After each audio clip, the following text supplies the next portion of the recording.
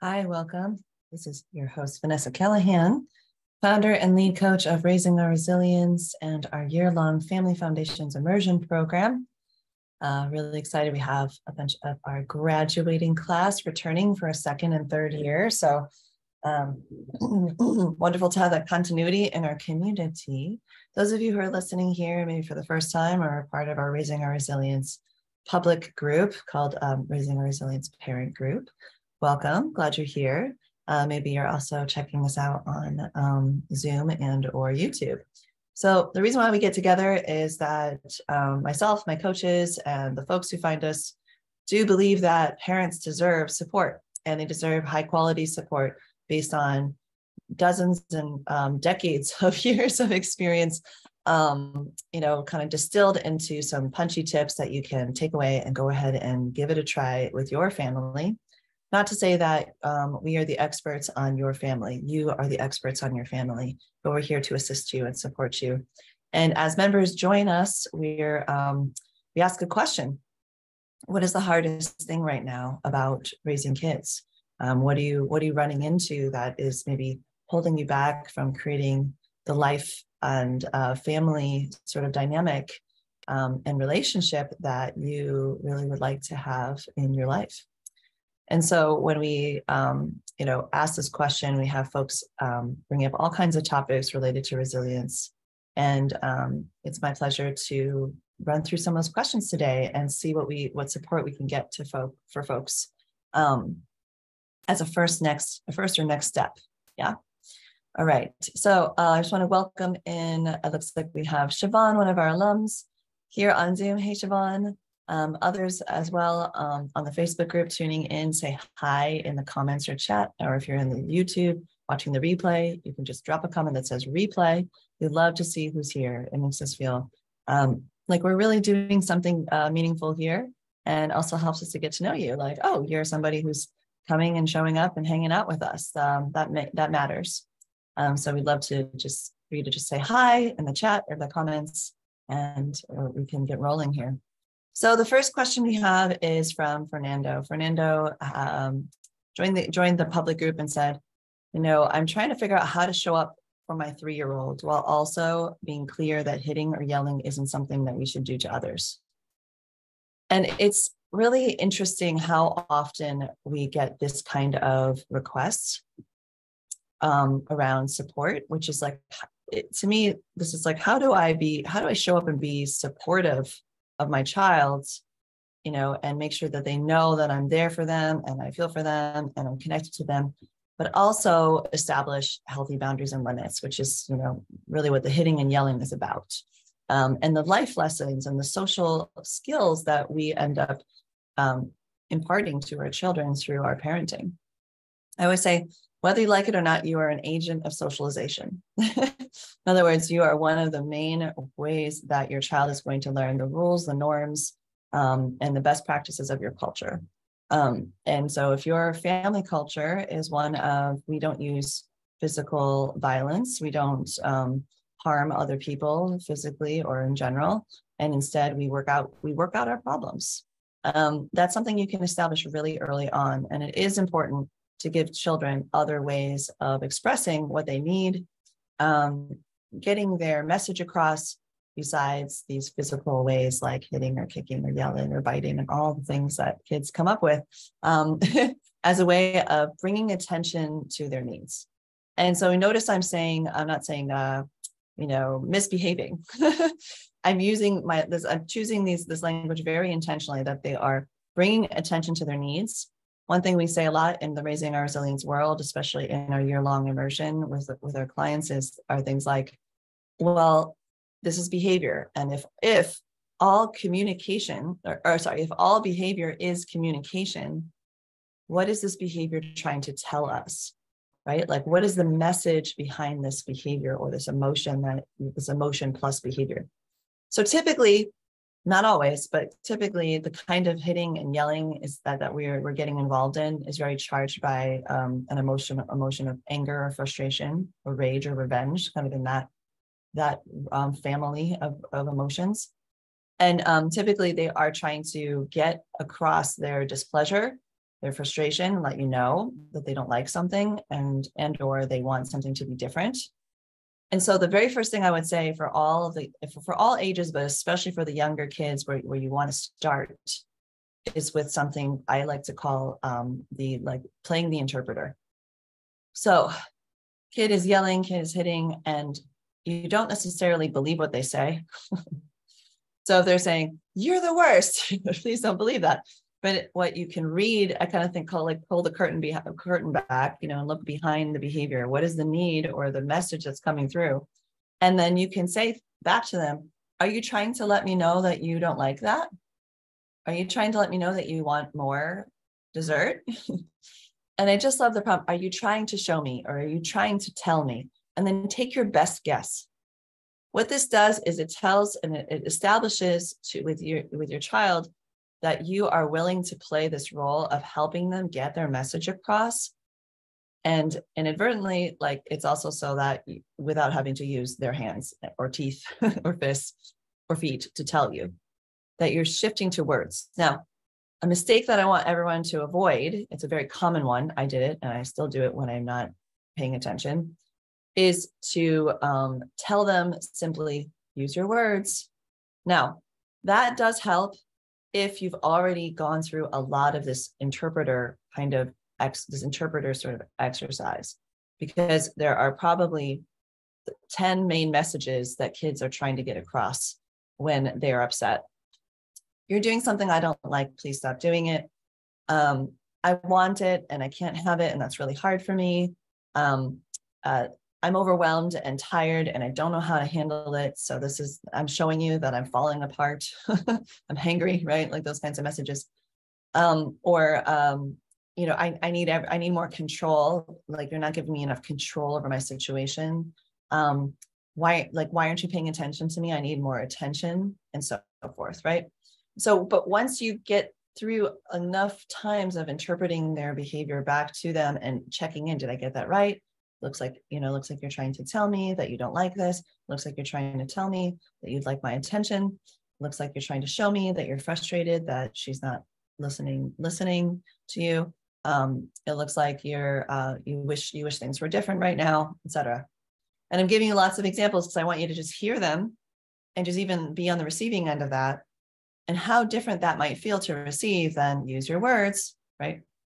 So once you have a good repertoire of what this behavior might be communicating, and you start stumbling upon moments, not every time, because it takes some time to establish this, but you start coming across these moments where they go, or they soften, or they de-escalate, or they cry instead of scream at you because they're actually sad, they're hurt and sad underneath the anger. And you have these little moments where you got through the behavior. That is one of the top things that you can do to start establishing a better rapport with your kids when they're upset. Okay. And especially young kids. Then you can maybe use your words, or is there something you're trying? I like even better. Is there something you're trying to tell me? Now, when you do this, it doesn't mean you stay there and keep getting hit in the face, right? You still get to establish ooh, hey, not okay. And I like to move my own body away first to see if they can stay there, and I can give myself some room so they can't reach me or hit me or kick me or bite me. So move your own body and go, hey, whoa. And then say is there something you're trying to tell me here? Or are you trying to show me? And fill in the blank for them. Give them the words. See if you got it right. Be genuinely curious about getting it right. That's one of the top tips I can give you around that. Now, this is a way to blend together the two things that Fernando has brought to the table as probably one of the hardest skills, but one of the most important skills to hone as a parent, which is, how do you show up? First of all, staying calm and dealing with your own emotional response. I've got a whole lot of training on that. We spent 2 months on just emotional mastery, and I have a mini course that I bonus in for my year-long folks, just on 6 ways that you can calm your nervous system down in the moment. Because if we're flooded, you can't even remember to say these things. The tools are inaccessible. So that's really the precursor to what I'm sharing with you. But what I can say is that when you start to build in this moment of checking in with them, you are showing up for them while also helping them to learn that words are where we're going, okay? And that words are what's acceptable. Now, if you go into this and you're not able to get a response, they continue to try to hit you, they continue to yell, that's when you do need to have a reasonable reaction, right? So what do we want our kids to learn happens when you lose control of your body? Well, other bodies don't want to be near you because they might get hurt. And so oftentimes taking space is the next step. And I always like to do it with hopefulness. Like when you're ready, I'll be in the kitchen or have a seat here. And when you're ready to use gentle hands, you can come to mommy. Give them something to do to calm themselves down or to take the space, and let them know when and how you can reunite. And I also like to just check in with them. Are you ready to come and talk about that? You know, can you put your hands in my hands now, and we can be good to each other's bodies and keep each other safe? Are you ready to use gentle hands? Would you like a hug? You know, and so you can check in with them as you're creating that space. And sometimes 30 seconds later, 1 minute later, 2 minutes later, 3 minutes later, 5 minutes later, in that range. If your child, I just have to put this caveat in there, is doing this 5 times a day, which is high frequency, with a high level of intensity, 8 to 10, 7 to 10 out of 10. And this has been going on for weeks, get some support. Something's not working. This one tip may not be enough. And I really want you to take it seriously, because there's no need to stay in that there's something that can shift, and it can shift dramatically and quickly over a short period of time. So please get support. And if you think you might qualify for support, go ahead and take this parenting strengths quiz. So you can get a sense, I can get a sense, and you can get a sense of like what's working, what's not working, and book a complimentary session with me, 30 minutes, and we'll go over your results and see what's possible for you, okay? And that's not necessarily specifically for Fernando, because I haven't been able to ask him how frequently, what the duration is too, of like if it's lasting 15 to 20 minutes consistently or more, and if it's been going on for weeks, consistently over time. Like please get some support, okay? And you can also reach out to your child's teachers if they have them, and just get some perspective on what's working at school for them, and try some things at home. But don't stay in that pattern, please. Yeah, help is available, okay? You and your child or children don't need to stay in that, okay? All right. And because it's real, hitting, kicking, biting, those kinds of things, it has a real impact on them. It has a real impact on how children cope with, kind of being in their bodies and in a schedule and in their family systems, and they're learning a lot. And so if this is happening for weeks and weeks and weeks, you could be like establishing a pattern that will take longer to undo if you don't address it soon, okay? Yeah. So we're going to move on to something else that's a little different but similar. This is from Katie. So Katie is sharing with us that she's in the middle of dealing with an illness, and she'd like some support with her 2.5 and 7-year-old around how she's going to, like what tools could help them through this difficult time of maybe seeing her, going to the doctor a lot and dealing with maybe medications that will impact her capacity, and like helping them to kind of wrap their head around what's happening with her without unnecessarily scaring them, right? So, a lot of people immediately go towards the bigger question, which is like, when do we talk about life and death with kids? How do we help them sort of prepare for potential mortality of everything from this goldfish to, a parent or somebody meaningful in their life. And I'd say at 2.5, there's not a whole lot you need to do there, okay? Because they are so moment to moment that it's not like there's not a whole lot you can do to prepare them for a very big trauma like that, like losing someone really close to them. So I think it's pretty off the table. And then even for 7-year-olds, I would only address that bigger, harder question if they bring it up. Like Are you going to die? You know, and then I would talk some science with them. Just let them know, first, two things. First of all, that you have found the best care possible and you're doing everything you can to get better. They really need a lot of reassurance that they don't need to do anything to save your life. Okay. That's really important because kids, they don't have a sense of what their power and influence really is. They don't know. And that's why you should never feed into, if you're blank, then I'll get better. Like, don't ever make it their responsibility, like your health, their responsibility, or your emotional well-being, like your overall big picture of emotional well-being, their responsibility. They're too young for it. They don't know what to do. And they really will think it's their fault if something bad happens. So please avoid that. That's for everybody to know.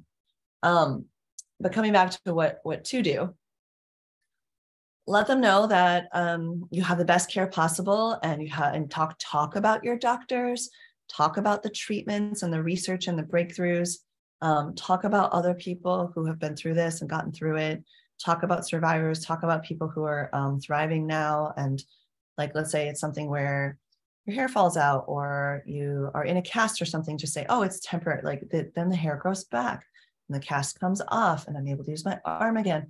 Kids don't really, like, now is now. So give them a sense, a little bit of like, this is not the new normal. And we don't need to worry about anything going wrong at this point. Okay. And that you have the best care in place possible. And that is even if you have an illness that is hard to treat, even if, and then you're in the early stages of figuring that out and establishing your care plan, just let them know that you are going to find the best people you can. So that's really helpful, especially for your 7-year-old who might be asking tougher questions. The other thing is that I would make sure that they have a little exposure to what it looks like when you go to the doctor or the hospital, but not too much exposure to it. Because there's a lot that goes on in the hospital and or doctor environment that causes anxiety for kids if it's too unfamiliar or if it's happening all the time. And so I would try to find a balance there of how much you're exposing them to sort of the medical environment. Make it friendly and make it simple, make it short when they are there, and then make sure that they, have a whole life outside of your illness and your treatments. It's really important. Okay. The other thing that's really helpful to do is to talk about how bodies work and how we're built to heal, and give examples they know. Like, remember that time you scraped your knee and that hurt quite a bit and you bled, and then we put on a Band-Aid and ice pack. And then it was a little scabby for a while. Remember in the bath when it was kind of itchy? But then eventually, look at your knee now. The scab is healed and it's gone. And there's a little bit of a mark there we call a scar. But really, a scar just is like a memory of what happened. You're actually, you're able to use your leg just fine, right? Our bodies have amazing capacity to heal. And I think that's so comforting. It even was comforting for me to hear that from my vet about my dog when he almost died recently from a dog attack. They said dogs have an amazing ability to heal themselves. It was like balm for like a burn or something. It was just like, it was so soothing. So kids need to hear that. They need to hear that we have great care, that our bodies are resilient and powerful and able to heal so many things. And there's your body's going to really be working hard to fight off this illness and to become very healthy once again. Give them an example they understand. The other thing you can do is, and if this is something that is a life-threatening illness or terminal, potentially terminal, it is really helpful to expand their network of caregivers so that they have a lot of solid people looking out for them. Not to spread it around too much. They still need you to be their primary, or you and your co-parents, parent or parents to be your primaries, but give them a sense that no matter what, they're going to be loved, they're going to belong, they're going to have people, and make sure that all of those people also are on the same page about how to speak about your illness, because a lot of them will kind of sometimes adults can panic and then say things that they wish they hadn't said when they're not very prepared about how to talk about hard things with children. So, and then the last thing is a more personal decision.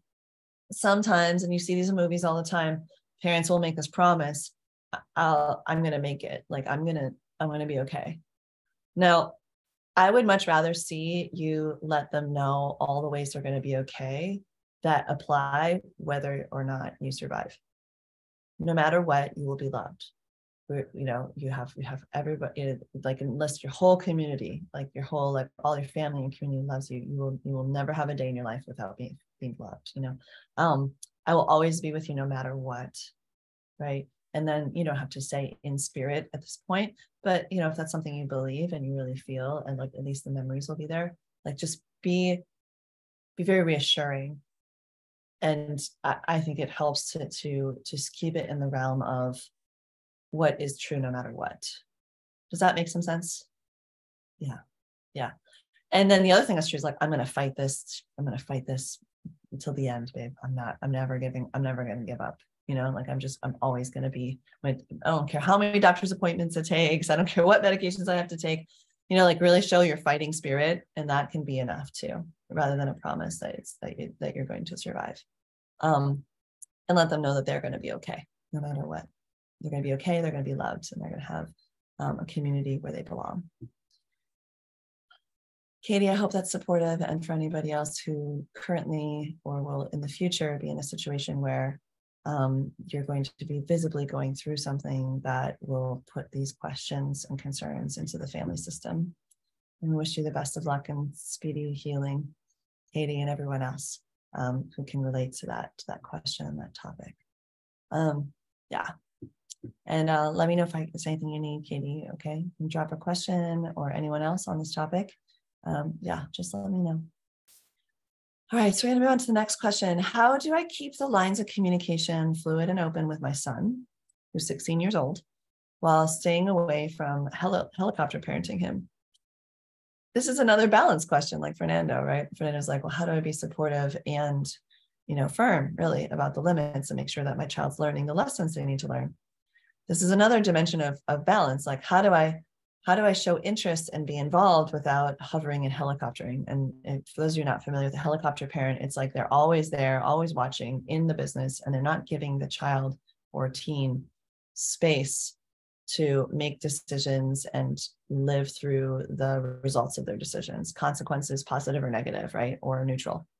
And so we don't want uninvolvement and we don't want helicoptering. How do we kind of stay in the middle? And I love, Brooke, that you're asking about communication, because communication really is what unlocks things for most relationships.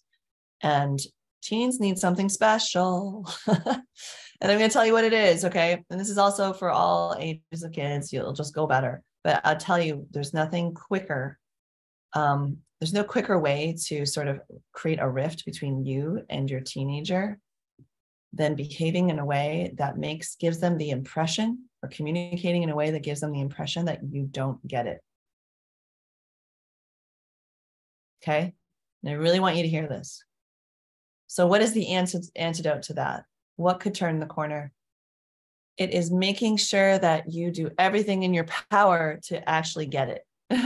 Now, what I mean by get it is like get what motivates them, get what they care about, get why they make the decisions they do, get why they made the mistakes they made, get why they choose the friends they do, or the sports or the activities, get why they want to maybe go take a gap year before they go to college, get why they like the person they like, right? Now, please don't try to do all those things at once. I was giving you more of a list to choose from, and pick like 1 to 3 at the most to start with if you don't already have it. Now, Brooke, it may be very possible that if you're even concerned about helicoptering him, you're already up in the mix quite a bit and quite attuned. So I'm giving you kind of like, okay, don't be uninvolved. Do everything, do a lot of like 1, 2, or 3 things where you're really getting to know them and really understanding what makes them tick. And kids at this age also love to like explore things like their Enneagram or their astrological sign, or like take a strengths quiz, or we have them do that love languages and strengths exploration in my immersion program, for example, for all the family members, because it's a getting to know you exercise that has like a framework that you can play with and really, really dive into together and see each other in these positive ways or interesting ways. So perhaps if you'd like some structure around this, pick something like that and play with it and kind of explore it as a family. and really move to the positive of like what you admire about each other because of this new knowledge, right? Get interested in something they're interested in is the other hack. And that's like, you know, a way to kind of focus in that long list. Like if they're really into Roblox, get into Roblox for the younger kids. If they're really into Marvel movies, watch 3 of them with them, you know, commit to that in the next 2 weeks or 3 weeks. If they're really into a sport, like go read the rules book, like get to know, understand all the lingo, watch some professional sports with them, go to their games, interview them afterward, like what were the highlights and lowlights? Oh, and really show some interest. They want to be seen and heard and understood, and they don't want to be lectured to. And so, or hovered over, where we are generally helicopter parenting tends to instill a lot of anxiety and a lot of pressure into the system of the family. And so instead, so the antidote for that, we're going to move into that now, is making sure that the interactions you have are mostly encouraging and a lot more listening than telling. And allowing for there to be some space for them to go do a thing, and you have little information about what's happening, and you wait for them to share with you what's going on, rather than poking your nose in it. Now, this is not to say that you can't be close to your kids and know most of what's going on. You can, but they need space too. And they need room for their friendships to kind of grow on their own, and you're not facilitated or be the social or architect of their lives. That's the helicoptering part. So I would find at least one area of their life where you can give them a lot of privacy. Even though there might be some checks and balance, some checking in. But yeah, like perhaps like they get to go out with their friends after their sporting event, and as long as they're home by a certain time, and you know, like you have the tracking location thing on their phone, you're going to trust them. But I want that to happen alongside you getting to know them and getting this line of communication open where they really feel that you get it. Not only do you get their need for privacy, but you get why they like their friends, and you get why they like their sport and those kinds of things. Because oftentimes the advice I hear out there is kind of one or the other. And I really think it's about bringing the techniques together. Just like they're like, oh, what you need is stronger limits. It's like, well, but they also need to feel support. Or what you need is to feel, make sure your kid knows you love them and support them no matter what. I'm like, yeah, but they also need limits. So generally where we tend to coach towards in this world, in this real world of resilience, is towards these kinds of relationships where all of that gets to exist. And it's really giving kids what they need. They need space, but they also need to know that you get it. They need privacy, but they also need to know that you are keeping an eye on them in case something goes south. So they need both. And there's ways to bring them in towards the kind of bring them towards the middle. Okay.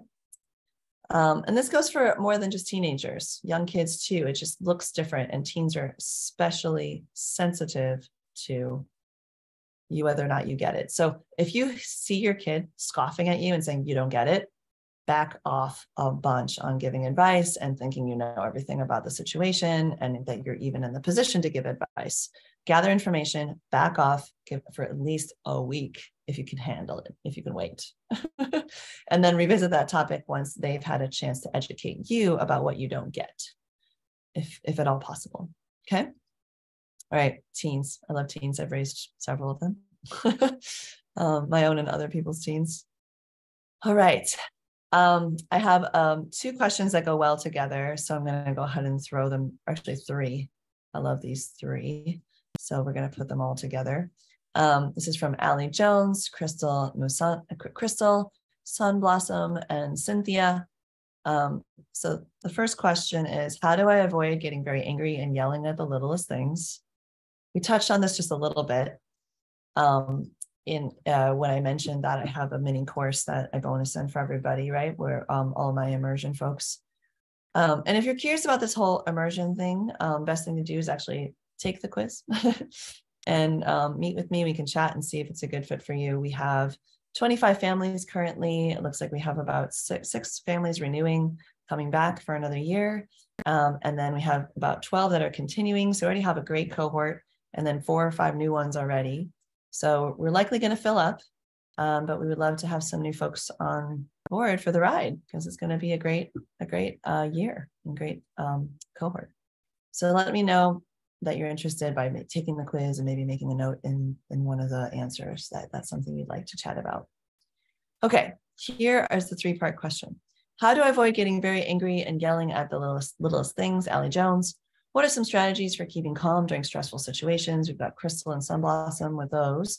And then how do I help my child with self-regulation? Cinthia. So these are all what I would call emotional mastery questions. And by the way, if you're here on Facebook, say hi. There's several people watching that haven't said hello yet. And I know Siobhan's here. And if you have anything to add, Siobhan, having been an alum, about what's worked for you around these things, these are some things we've talked through, right? And you've been coached, and you've worked through a lot of the steps on this.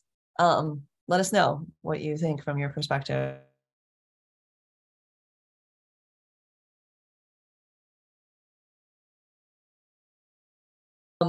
And keeping calm during stressful situations.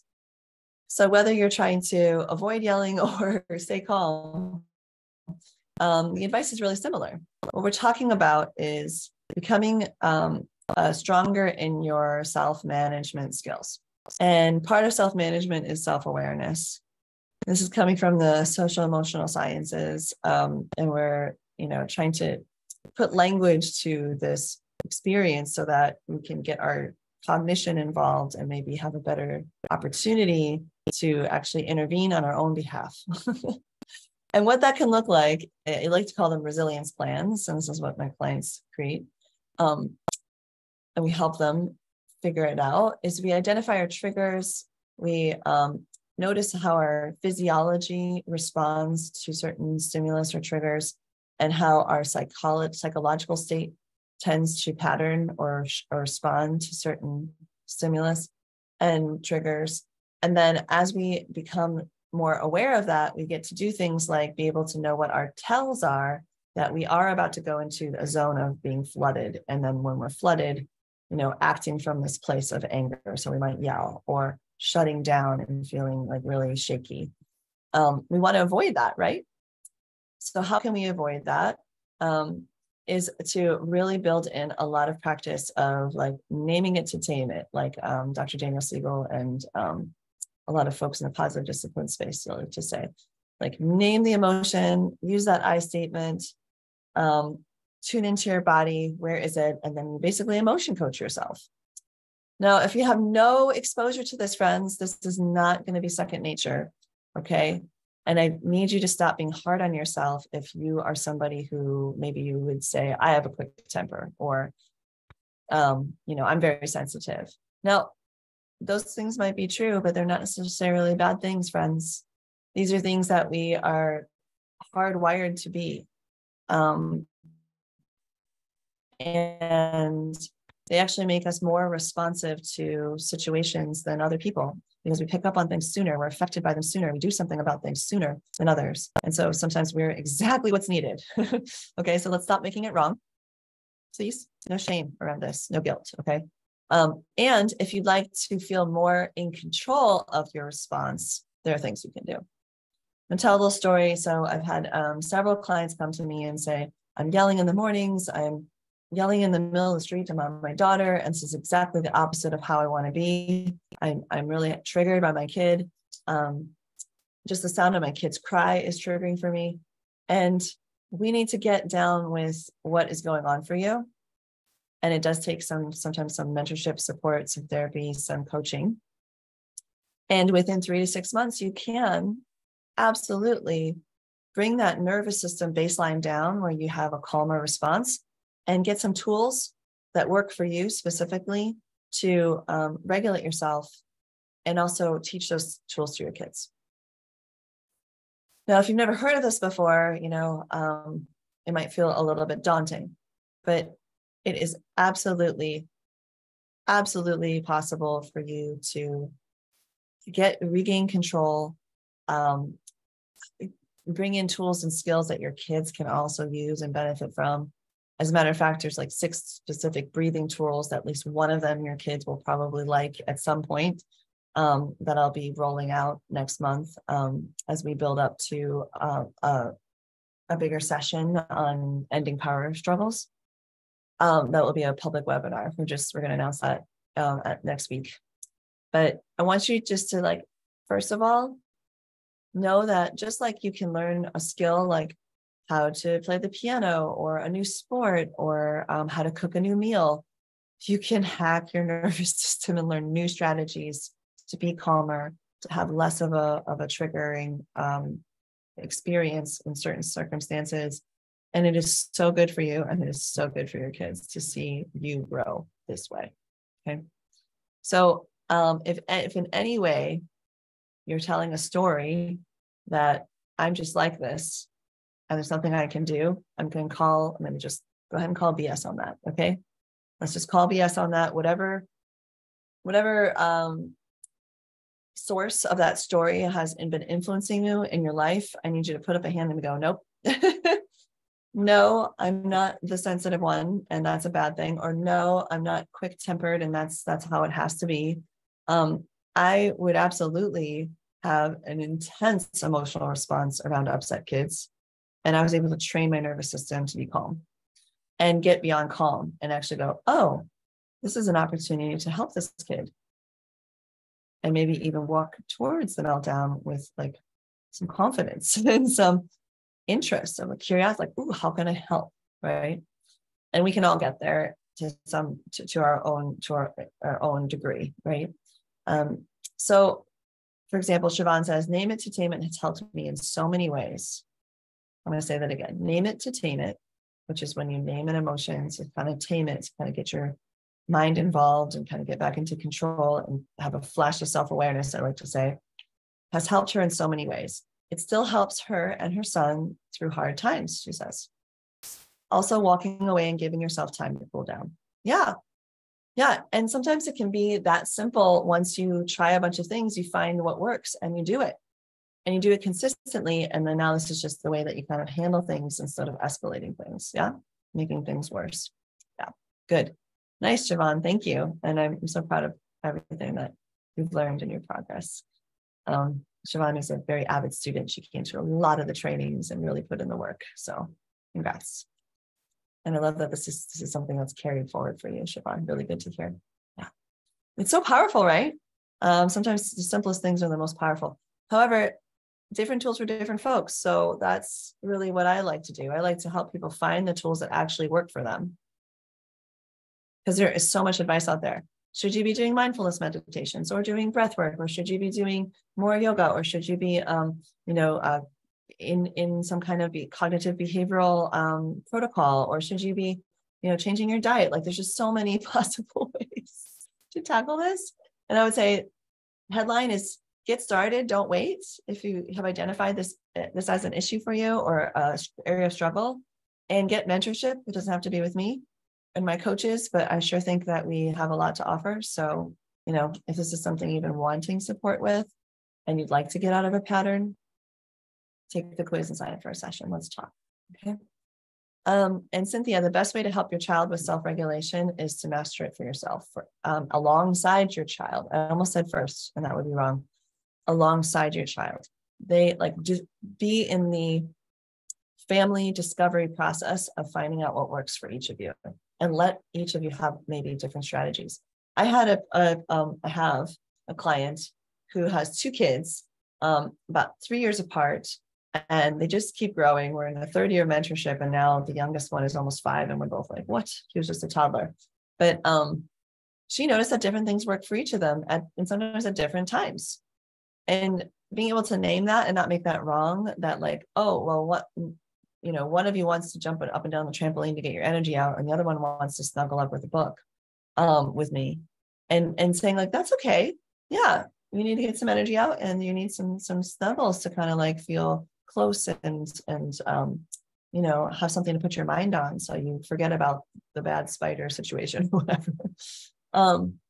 And she's fully embraced that, and it's done such wonders because her kids have really different temperaments and different resilience plans. They just need something different when they're upset, and sometimes at different days, they need different things. So, like, we've created a whole calm down zone filled with all these things, and they have options too.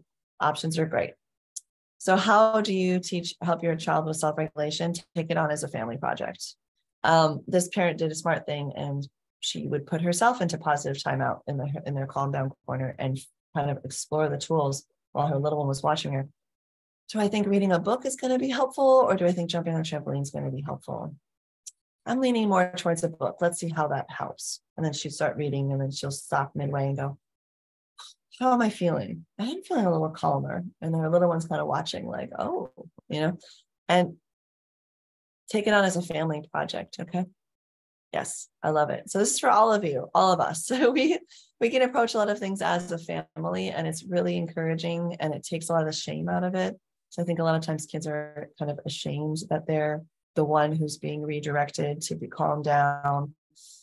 We make it kind of punitive sometimes. And if we can pull that out and just say, look, we're all human. We all need stuff, and we're going to figure it out together. And that's the good thing, because then we know ourselves better, and we're going to have a better time in life. Yeah. So it's not a problem. It's an opportunity. And we can frame it that way in our own minds and take that on as a project. It makes a huge difference. All right. So now we have Jessica Marie asking about sibling rivalry. How do you deal with it? Well, Jessica, it's such a good one. This is one of our 7 pillars. So we've already covered a lot of emotional mastery. One of our 7 pillars in the Raising Our Resilience Family Foundations immersion, the year-long program, is conflict resolution and repair. And so sibling rivalry is where we get to find out what skills we have and or power struggles between caregiver and child. It doesn't have to be siblings.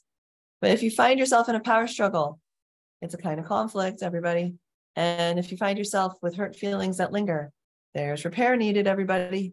So just being able to name it as that, like, oh, we have a conflict and we need to repair this, and we need to take some time to do some repair. That is wildly helpful for siblings. Just telling them to get along better or telling them to stop fighting really isn't enough. It doesn't quite actually nail down what is needed, and doesn't really completely reflect the situation. So I really like the language around that, oh, there's a conflict. Oh, there's a problem to solve. Oh, it looks like there's something we need to address that they didn't resolve, that somebody's still upset about. Because one of the best ways to perpetuate sibling rivalry is to skip the repair step. So one thing you might be looking at, in every single one of you that has sibling rivalry, and sort of really coming up to the top of your list of pain points. How and when do you build in time for you to repair with your kids, or for your kids to repair with each other? Is it even built in yet? And if it is it working for you? And if it's not built in yet, why might you be avoiding that or skipping that step? And the simple answer can be, I didn't grow up with that. I don't know how to do that, right? That's not something we do in our family. Apologies and making it up to each other and fixing mistakes and checking in. Are we resolved? Is there anything else we need to talk about? Me might even have a kind of a strong reaction to even that suggestion. That to me just points to a skill gap, and it's just a lack of experience with something that is actually a human need. We need to know that we're still loved and we still belong. And if repair doesn't happen, it can perpetuate stories that we aren't loved or we don't belong, or that this person is an enemy instead of a resource in our lives for entertainment and joy and fun and learning and competition in a healthy way, which is what siblings can be. So I would be really taking a look at, like, what have you tried, what's working, what's not working, and where might you be avoiding something, and why are you avoiding it? And there are things you can teach and do. I, for 3 years, would have students for 3 years, and in my 6 to 9-year-old classroom. And I highly value conflict resolution, problem solving, and repair. It's something that I taught explicitly to the kids. As a matter of fact, I would use Jane Nelson's 4 problem solving suggestions, and would help the kids come over and be like, oh, there's a problem. Have we identified what it is yet? Yeah, blah, blah, blah, blah, blah, this person's doing this person's doing that. Kids will, like, what a kid would come and like tattle on. She won't let me have a turn, or she's not listening when I tell her to stop, or he's being too rough, or he won't give me any space, right? These are common things. And you can say, okay, so you've identified the problem. And then you can say, how would you like to try and solve this problem? We often skip that step and just go in and get involved or tell them to get over it, right? because we're busy, we're stressed, we're tired, we're avoiding it, whatever the reason. So actually giving them ways to solve those problems is so empowering. And I went from 6-year-olds when they come into my classroom going, tattling and whining about it, and like, or like not doing anything and just holding a grudge, or then being fearful of this person because it's unresolved, to collectively going, I think we have a problem. And then walking over to the poster with 4 problem solving suggestions and say, which one do you think we should try? And then they would sit down and pass a talking object back and forth and try to talk it out, or they would brainstorm a list of possible solutions. Or if they ran out of ideas, they would put it in the class meeting, or in your case, family meeting agenda eventually. I know your little one is very little, Jessica. So eventually, this is where we're building towards. And then eventually they're running the meetings. I brought a family from the 6-year-old hitting the 9-year-old, and the 9-year-old slamming doors and calling them names, to 6-year-old putting his own agenda items on the agenda for the family meeting and asking, can we move it to a sooner date so we can talk about this? So we often, oh my gosh, underestimate what kids are ready for in problem solving and repair. They're actually craving it from us. So please, please start bringing in these tools and skills, whether it's through a mentorship program like mine or another resource. It doesn't have to keep going this way. The other thing is that you may be putting them in stressful situations without realizing it. So I like to look at things like, what are your expectations? Like, can a 7-year-old really manage an hour alone with a 2.5-year-old on their own? My quick answer is, or 6-year-old, no. No, like I wouldn't do that in the classroom, right? But could we help them build up to that, starting with 10 minutes and then 20 and then 30? Absolutely. Could we do that over 3 months, 6 months? Yes. By the end of a year, could things look really different? Absolutely. Are there healthy ways for your 6-year-old to get space from your 2.5-year-olds? Completely. Like, is there a way we can structure that? 100%. Is there a way we can keep a toddler busy so the 6-year-old can have that space? Yes. Like, there's so much possible here. So Jessica Marie, I would really encourage you to take me up on the free session and just go ahead and take your quiz. Okay. And anyone else who's curious about these kinds of things, because we can get a lot done in 30 minutes and see if it's something, a project that you wanted to continue on with support. Okay. With community support and from my team of coaches and myself. All right. Last but not least. So Joan, yay, Joan. Joan and her co-parent Isaac just signed up actually to be in mentorship. I'm doing a coaching intensive. And we'll be also joining in with the immersion folks. So those of you who are in the immersion, yay, we're going to be welcoming in Joan and Isaac very soon, next month. And this is a question you were asking when you were just kind of getting to know the community before you signed up, Joan. You said something about wanting to navigate through times when you think your children might be behaving intentionally difficult. So willful resistance. Yay, Cinthia. Yay. I just talked about your piece. So make sure you listen to the recording if you didn't catch it. Otherwise, let us know if you have any follow-up questions or takeaways. Let us know. We really went on about the self-regulation stuff quite a bit. So glad you're here. Good job. I know it's not easy making the time. All right, so back to Joan. Willful refusal is one way to put it. Or instigation, like purposeful instigation, where they're like trying to make something more difficult because of the reaction they get, because of the entertainment factor they get from our reactions. There's so many reasons why kids will do things, at least partly on purpose. Although usually there's also some like unconscious or subconscious driver. Like they might not be able to say, I'm doing this to get your attention. But when you say it to them, this is one of the strategies of mistaken goals of behavior by Rudolf Dreikers, for example. He says, you know, it can be revenge or like they assume inadequacy. So they're expressing their insecurity, or more likely a power grab, or, you know, trying to get your attention. Also, I think this is mostly about your 4.5-year-old, Joan. They're trying to figure out the rules of engagement, and they cannot help themselves. A lot of these kids who we would say like are willfully refusing or, you know, being intentionally instigating, behaving intentionally difficult, they're testing. And they especially test the parent or caregiver who has not been clear in the past. Here's an example. In the back of their mind is a little program running that's saying, well, they gave in once. I wonder if they'll give in again. Maybe if I whine long enough, they'll give me what I want. Maybe if I ignore them enough times, they'll do it for me. Because that happened yesterday. Maybe if I throw a fit, I can get out of this thing I don't want to do. Yeah. They want to know the answers to these questions. Like, I wonder what will happen if I whine, if I refuse, if I ignore, if I throw a tantrum. And it's not like they're like maniacally plotting in the corner how to ruin your day, you know, typically. If that's happening, then, you know, we have a different conversation to have. But generally, it's just that this child is incredibly bright.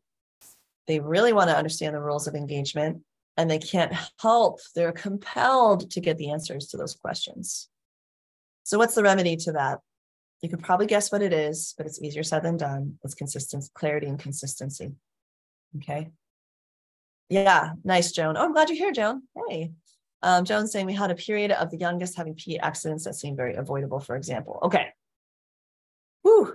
I love this example, Joan, and we're going to get into this more in our coaching, which we're kicking off very soon. I'm excited. In the meantime, here's some food for thought around this. There are very few things that are more powerful, that the kids can be more powerful about than what goes in and out of their bodies. So struggles like eating, and peeing and pooping are at the top of a lot of these lists now. So that being said, power can be a really big mistaken goal and a driver of this behavior. Power. Oh, when I do this, then I don't have to go to the toilet and someone cleans me up. Even puppies have protest peeing. They don't like a thing and they'll go pee on it, you know? So there's some instinct around peeing in particular for mammals, I believe. I've noticed the connection. So what are some ways that we could make your little one powerful around potty time? Maybe they get a lot of choices within limits of what story is that they're going to be listening to while they go poop, you know, whether they have help taking their pants off or not, whether or not they flush or you flush, like just any kind of powerful choices to build in. Sometimes that just gives them enough of the power around potty. The other thing can be that you agree on how you're going to prompt them to go pee so that they don't feel pushed around, because sometimes when kids feel bossed to go to the bathroom, they'll just do it a different way, which might mean a potty accident or peeing in the corner instead of in the toilet. I've cleaned it up. I know all about it. Okay. Or holding poop all day.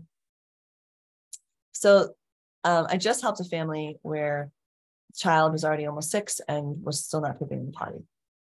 And we also needed to do something called scaffolding, where we broke it down into smaller steps, because going from pooping in a diaper to pooping in the potty was too much of a leap. And he also didn't get a sense of like, why should I, right? And even though they explained why they should, they had to actually build in a reward system to get him going. And once they got him going, he was very motivated intrinsically from within to make the progress to the final step. And he was very proud. And that was the real reinforcer, right? It was like, oh, I did it, right? And now he's giving advice to his younger sibling, his sister, how she should go potty. And it was like, oh. So there's a lot of empowering things about that, right? Breaking it down to steps, helping him set goals, celebrating when he met goals that were in reach, and scaffolding for him was a support piece. So power is one of them, and potentially like there's something missing in terms of the scaffolding of steps, like you're kind of all or nothing with them, not meaning to. So that's one of them. The last one, the other one of the mistaken goals that I think stands out here is attention. Kids can get a lot of attention when they keep doing something they're not supposed to do. And so even though it sounds like this parent was giving a lot of attention in the reward system, she gave almost no attention when he had an accident and when it didn't go right. Instead of like, oh no, honey, not again. Oh, now we're gonna have to clean up. And sometimes that works the first time, and they feel so like, oh, this is a bad thing. I should avoid it, and I shouldn't do this. But if you're in a pattern where you bring it up like that, and then they keep doing it, it could be attention seeking as well. And sometimes it's both. Yay, how fun for us. So there are a lot of remedies to it. I just gave you a couple of ideas. Cynthia's saying that she understands because her 5-year-old still wears pull-ups and she'll pee on the bed while sleeping. So I just put a pull-up to avoid a wet bed, and I hate a wet bed. Yeah. Cynthia, sometimes it's just what you need to do. And then you can work towards, and I would say scaffolding, which means breaking it down to smaller steps and doing some training on each step for acclimating back into, not needing a pull-up at night, and maybe setting a goal too of like by the end of summer going into the next school year, we're gonna graduate from pull-ups. So there's a way to kind of plan that all out, which I'd be happy to support you with if you'd like to take me up on the 30-minute session. You just needed to, I'll put the link in again since some of you weren't here for that comment. This is an opportunity to take this free quiz, identify strengths, let me know what you'd like to work on, and sign up for a coaching session, a 30-minute complimentary session. And if the times don't work there, let me know. Just DM me or contact me, okay? All right, so Joan, why I love your question is that we can all relate to it. And I think, again, if we go circling back to the very beginning of the hour, when someone was asking, it was Fernando asking about hitting and yelling, all behavior is communication. So in this case, with a younger kid, 4 or so, even early, younger, peeing on purpose, doing the opposite of what you say, all kinds of protest behaviors, all kinds of refusals and ignoring and things like that. Just be like, I would play with this question. What is this behavior trying to tell me? Like, what is the message behind this behavior? If all behavior is communication, are they saying, pay attention to me. I want more power. I don't like it. Give me more. I don't know how to do this on my own. You're putting too much pressure on me, or I don't see you enough. Like there's so many possible messages. And I would just be kind of get curious and see what comes to you. And I will also, Joan, especially since we're going to be working together, I will help you tease that out and see if we can't get some validation for these messages and other ways for your child to relay that message than these kind of like protest behaviors. Sound good? All right. So that rounds out our Ask Me Anything. Really great questions. Let me just double check that I didn't miss any questions, but I think I got to everybody. Let me just make sure. Yeah. Yep. Okay. We got everybody. Thank you so much again for allowing us to coach you in this format and give you some perspective. As a community, this is what it feels like to be in a coaching session where there's all the side door coaching going on. We have them monthly, twice a month in the immersion, which Siobhan knows and Joan knows, but some of you may not be aware. And this year-long program is so good. It's so fun. We work on emotional regulation, emotional mastery, motivation mastery, conflict resolution and repair. We also look at routines and how to build really healthy boundaries and limits and the balance between support and demand in those spaces. And then we even help you to build really positive relationships, not just with your kids, but with other caregivers in a way that really brings out each of your strengths and gets you on the same page about raising kids, which is huge. So if any of that is calling to you, again, just take the quiz. We'd love to see you check it out. And the other on purpose stuff, Joan, I see that comment. That will surely come up. We're going to work through and get you lots of perspective on what you might be communicating. There tends to be themes, and we figure them out within 3 to 6 months. Yeah, and that'll help a lot. All right, y'all. So again, if you're interested in learning about the immersion, the next cohort starts in July. We'll be studying together July through June and kicking off with a really great event called the Motivation Mastery Weekend. If that's something that's of interest to you, please indicate that. Let me know by taking the quiz, and we can have a chance to not only give you a 30-minute complimentary session in the next few weeks, but also explore if the immersion cohort that's kicking off and filling up is the right fit for you, if either now or in the future. All right, lots of love to each and every one of you. Good work today. Take care, Siobhan. Good to see you. See you soon, Joan. Lots of love to each and every one of you, and we'll be back for more support in 2 weeks. Next week is Memorial Day, so we're taking a Monday off, and we'll be back in 2 weeks for our next topic for 15-minute sessions of Monday mindset moments. Bye, everybody.